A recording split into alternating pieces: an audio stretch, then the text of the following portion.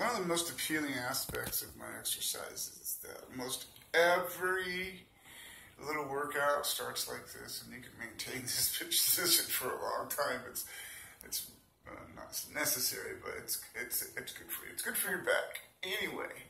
But I start this way, and I spend a little time straightening my hips. Yes, my hips, because I don't have any back problems really. I mean, I can do little things here and there to make it fatigued, but quite frankly, I used to have very bad back problems. They're all gone, and I fixed up myself, and I'll show you how I did that. But this is how it starts. Triceps. Okay, you're gonna warm them up, stretch the band out, warm them up this way. It's not too difficult, a little bit of resistance. Want to make it more difficult.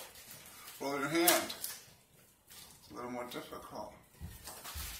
Roll your hand. A little more difficult. Oh yeah, that feels good. Now watch this. Fold in half. And keep going. One more difficult. Oh, that's it. See? See? Oh, it's too early for that. All right. Next thing. Ooh, see? Just sort of make sure you're working both the same way. But you can, if you got a weaker left side, dude, that's another thing. The balance that my muscles go. I went into the gym and I did some bench pressing, and I had a left side. I had an injured pec. I used to try to be a power lifter, but I tore like a pec biceps thing going on here, and I've rehabbed it with this, but my left side got super weak. But using these, I went in there and I was still concerned about the left side. I was so balanced, it was like I couldn't get unbalanced. And it's from doing these, you know what I mean? My balance was just like so perfect. Never been like that, and that's what leads to injuries. So you can incorporate these into your weight lifting, bench pressing, whatever, and they're just a benefit, man. Every person on earth should have a pair of these to take care of themselves. I'm not kidding you, and I'm not promoting anything. All right, this also tricep.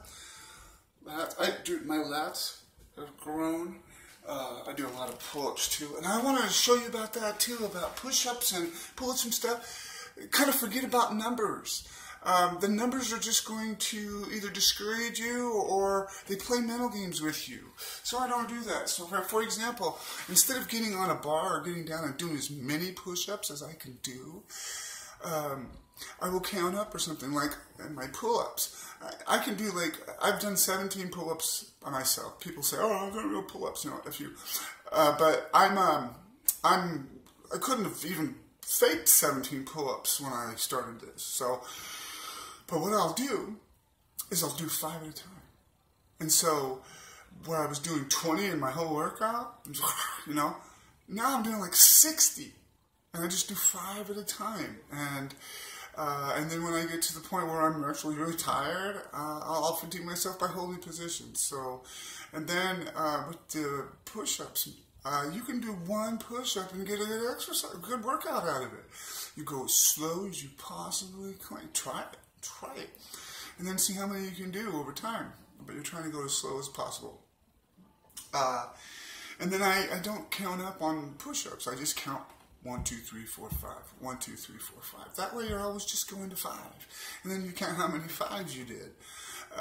And that had a huge effect. My numbers went up. But the more I think about it now, the more it starts to weigh differently. But it's just another one of those things that I do that works quite well.